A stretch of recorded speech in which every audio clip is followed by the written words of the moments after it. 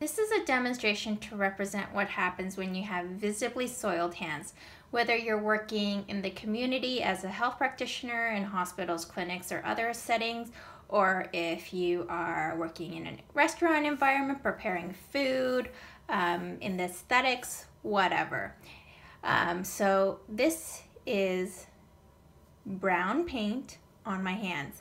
So if you have visibly soiled hands, or there's a lot of soil, debris, contaminants that are not visible, such as saliva and things like that. So if this is the case and you use hand sanitizer, I'm going to show you what happens. Even if you use hand sanitizer in the correct way.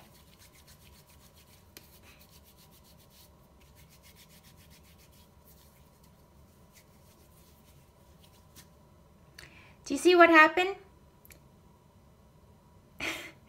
Not much. So you can see I've literally just spread all the soil around. Maybe it's cleaned or sanitized some of the soil, but the debris and other contaminants, and in general, all the soil on my hand is still there. So in this case, hand sanitizer is not enough, and you should be doing a complete 2-minute hand wash because there's a lot of debris on your hands. So I'm gonna go and start my 2-minute hand wash.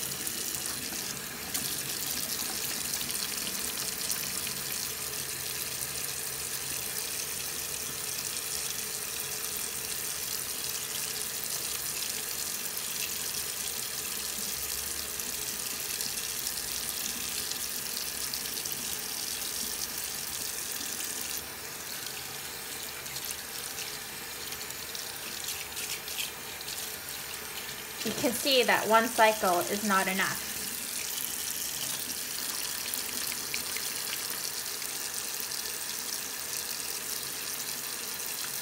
Again, you really gotta rub.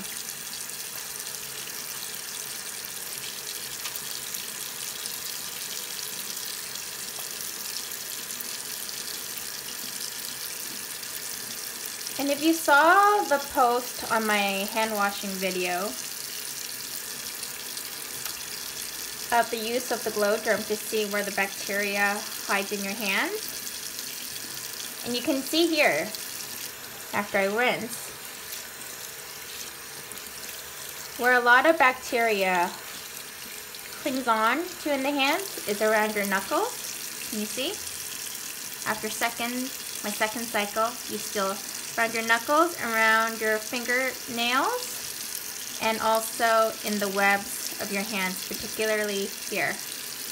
I'm gonna go for a third cycle. Really rub.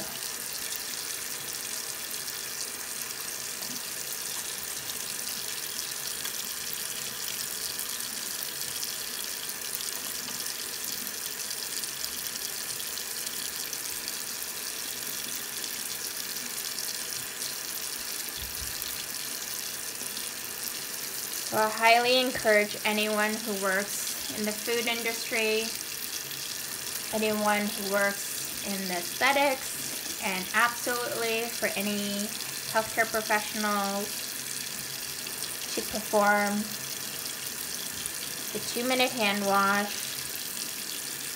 when you have visibly soiled hands.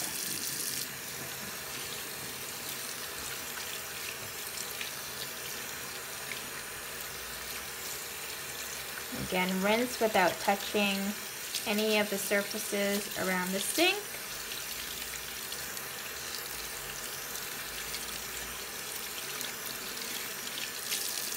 And there you can see my hands are now free of any sort of debris. Grab a towel, use the towel to turn off the faucet.